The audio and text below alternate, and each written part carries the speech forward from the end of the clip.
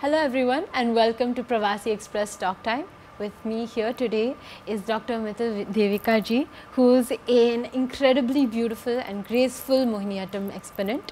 Thank you so much for being here with us today. She'll be talking to us about her experience at the Indian Performing Arts Convention 2023, as well as her upcoming performance at the Esplanade, as well as her journey with Mohiniattam. Thank you so much, ma'am, for being with us today. My pleasure.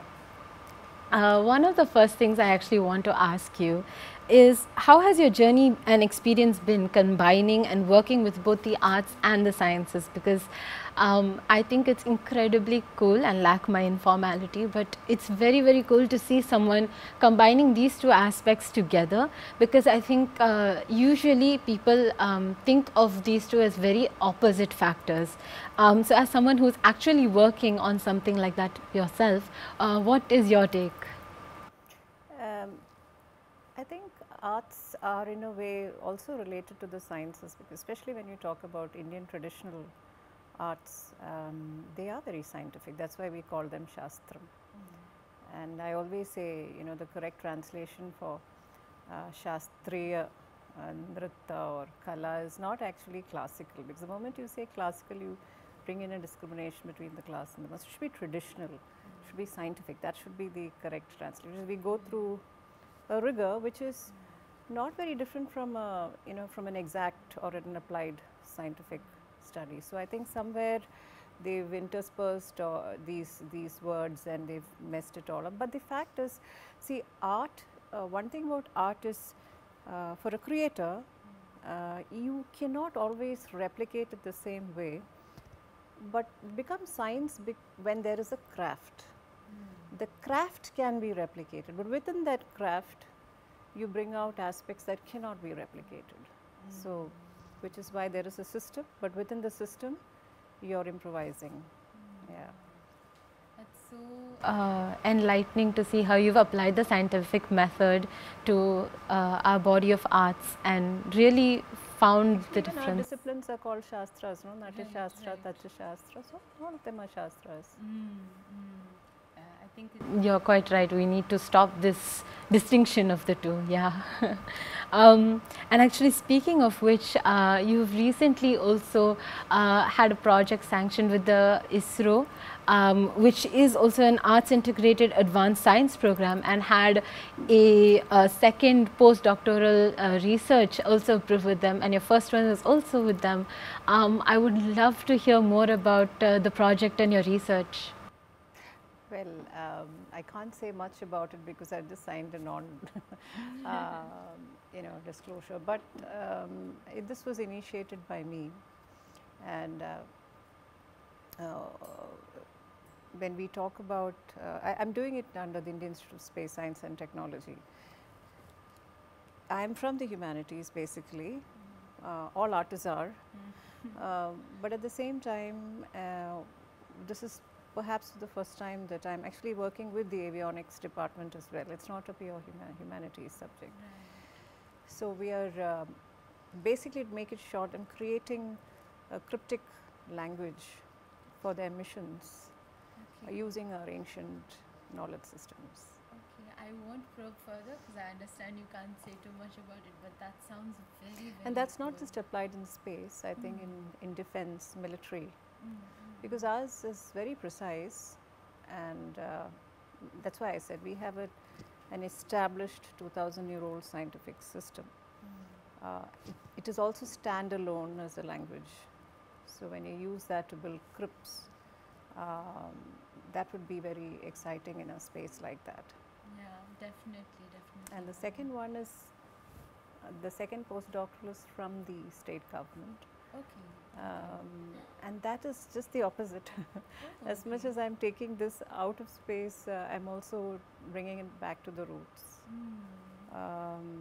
in the sense of how when you place a woman dancer today in the context of the temple, what kind of cognitive mapping happens, right? What is the performance creation? She can be a ritualist, she need not be a ritualist, she need not be a believer, but when you put her in the ambience of the temple, then what kind of work does she actually create? So that would be interesting, because ageism, it addresses ageism, which is, if you look at particularly Kerala or India, not many people above the age of 60 get an opportunity to perform. There are so many great, you know, creators, leave alone masters, but creators who don't, just because they haven't had the opportunity for a long time, then they recede into just teaching. So the so-called 1.5 to 2 hour concert, who has actually designed it? This is on a concert space, and I would say our performances were actually never designed for a proscenium stage, but it is within in the milieu of a temple or a worship space. It really fits in. And also, you know, when you place a lady above 60 and you ask her to create something on a temple specific work, then it entirely changes. She does not need to do a tulkattu or a tilla tillana.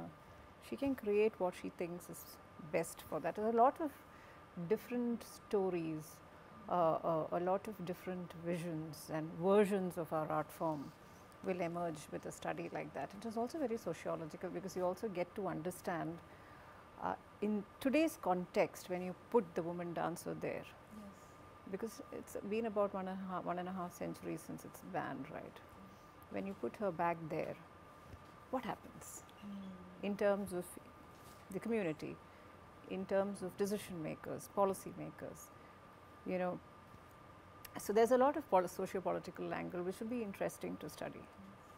So even if there are challenges, that is also worth studying, right? Yeah. Actually, just asking you a bit more about that. Both of your research works seem to be in two very separate lines of work and different fields, but have you found any overlaps between the research you've done for them? Actually, I don't think for me, if you look at geocriticism, when you place your art form outside your usual space, then you try and imagine creating work based on that locale or based on that space.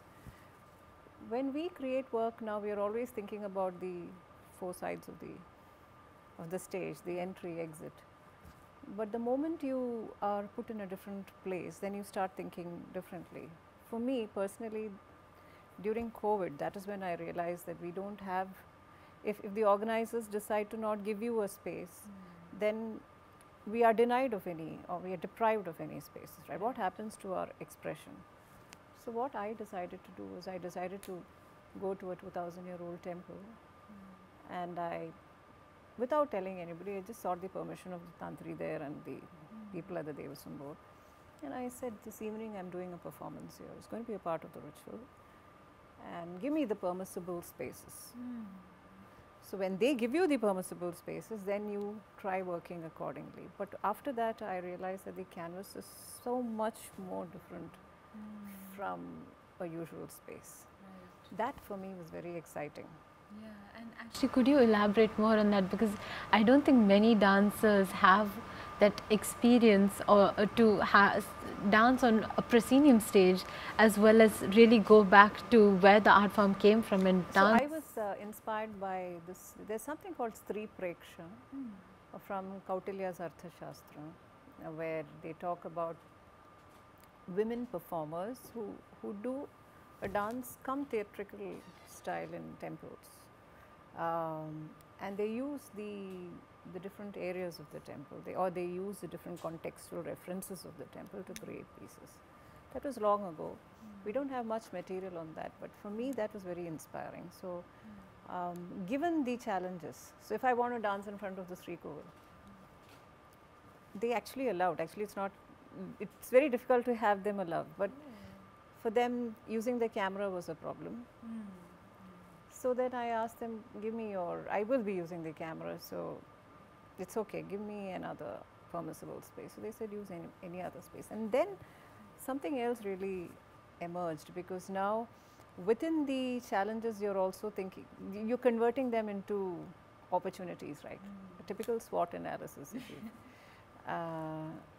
and then your ideas. So when you talk about geo criticism, wherever you are, you create work accordingly. You're not going to create work and, you know, do it here, the same thing.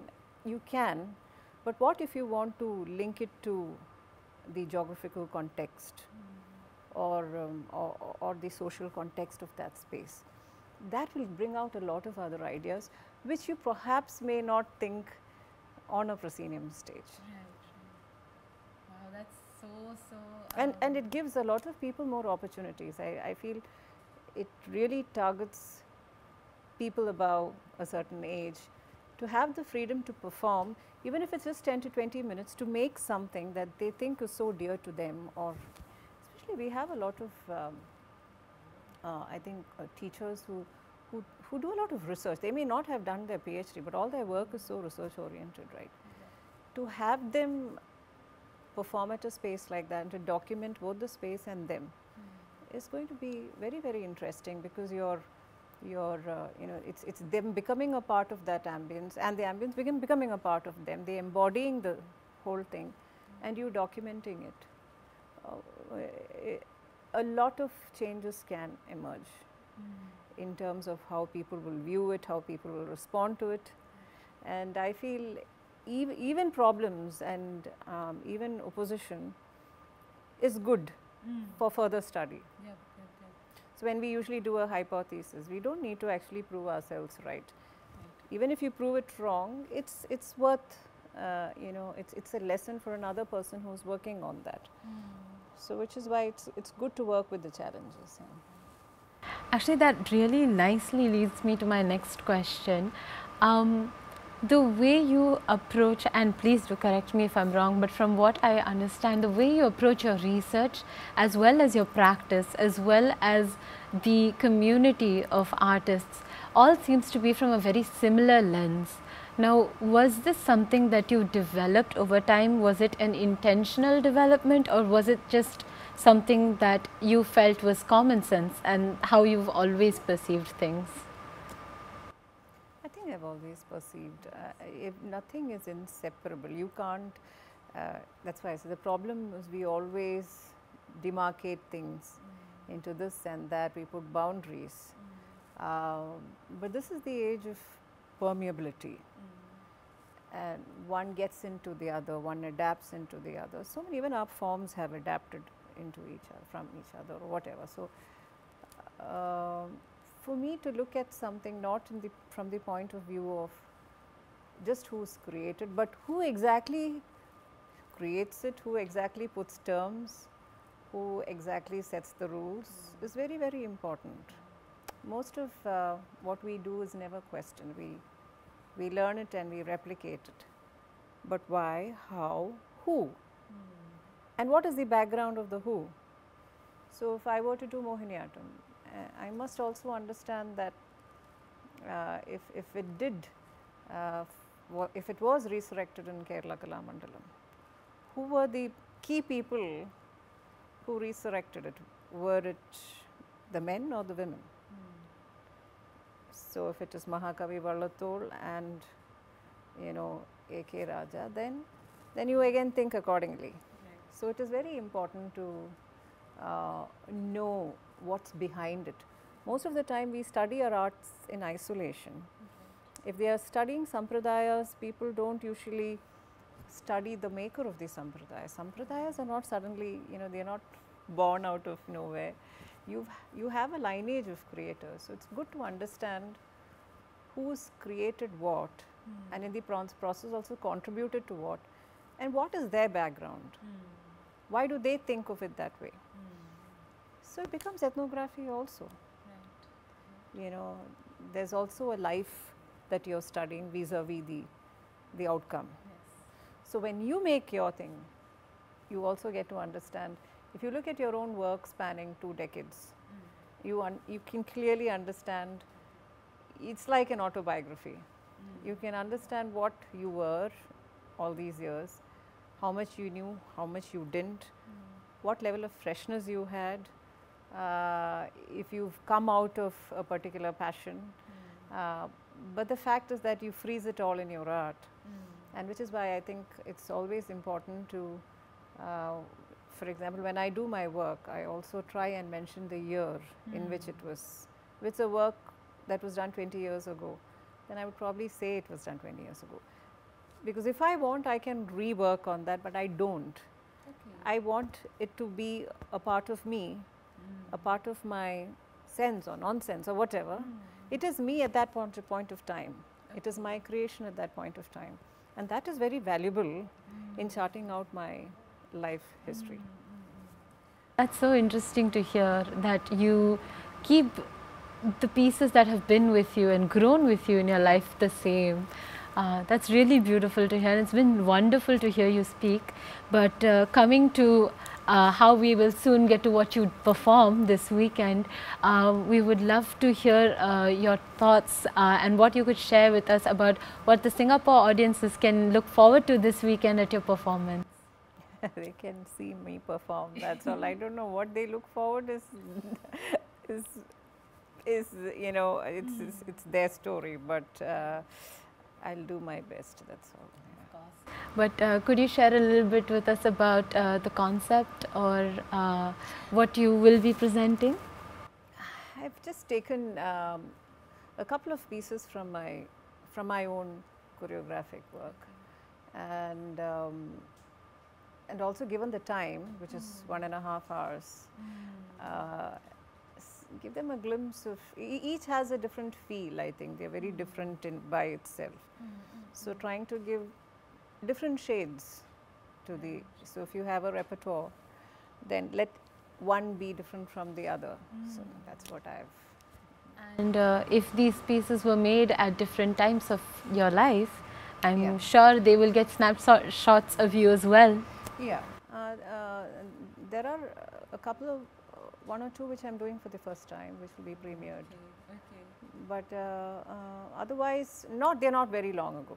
None of these pieces are very long ago. Yeah. So your evolution through the recent changes that have happened. Yeah, exactly. But it would be great to actually even portray work that was done, 2.5 decades ago, but for another time. Oh, definitely. We would love to keep having you here in Singapore.